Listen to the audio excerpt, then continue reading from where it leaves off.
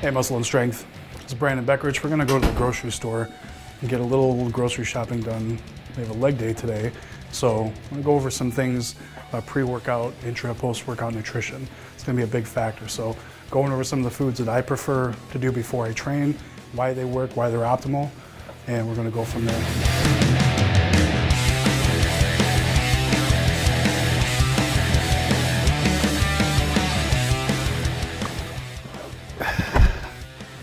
Tight squeeze. This is my rental. Giving you guys tips on strength training and workouts. Here's another tip. To look bigger, you rent smaller cars. I've always thought that pre, intra, and post-workout nutrition is the most important part, obviously, because when you're breaking down the muscle and you're trying to make the body grow, that's when it's going to be most susceptible to nutrient absorption. So what you're going to put in your body around those times is going to make a big difference on the way you perform and the way you recover.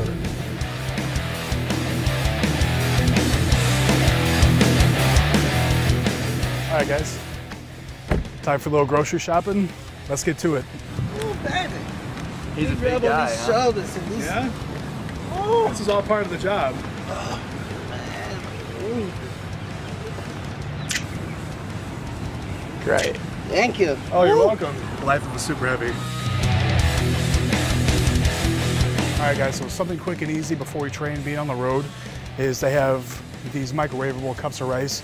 There's about 40 grams of carbs in each one, so it only takes a minute to cook. So for something like today, it's gonna be ideal rather than grabbing rice and having to wait an hour to cook it and that whole mess. So usually I try to get a jasmine rice, but this one's long grain white rice, so it'll have to do for today.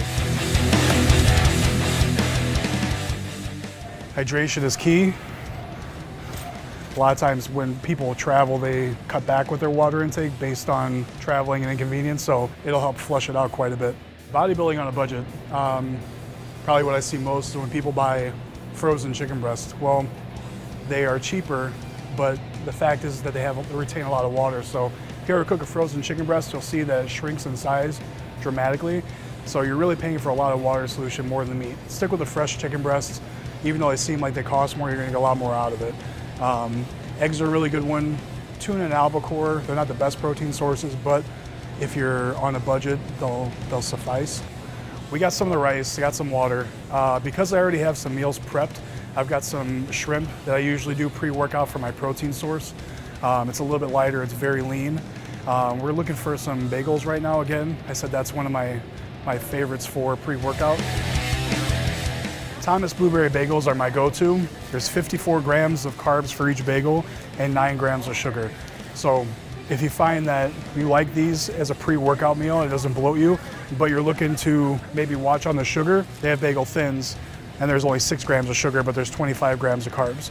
So it's a nice alternative. They're a little bit more of a health-conscious bagel source, but I go with the blueberry because they're my favorite, and it's about 50 grams of carbs, which is just right for what I need. Shrimp is one of my favorite proteins.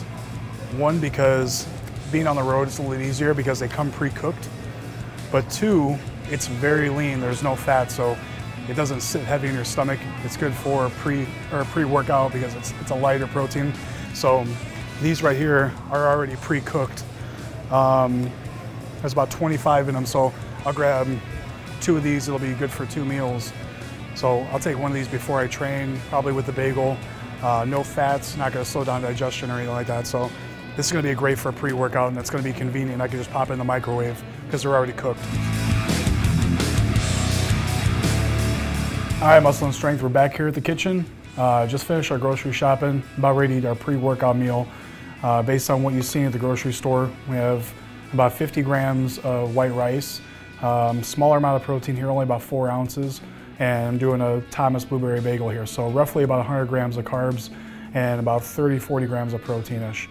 So reason being is keeping this meal a little bit smaller is because I'm gonna train legs. Larger body part, it's gonna be more taxing on the body. So I don't want anything to really sit in my stomach too heavy.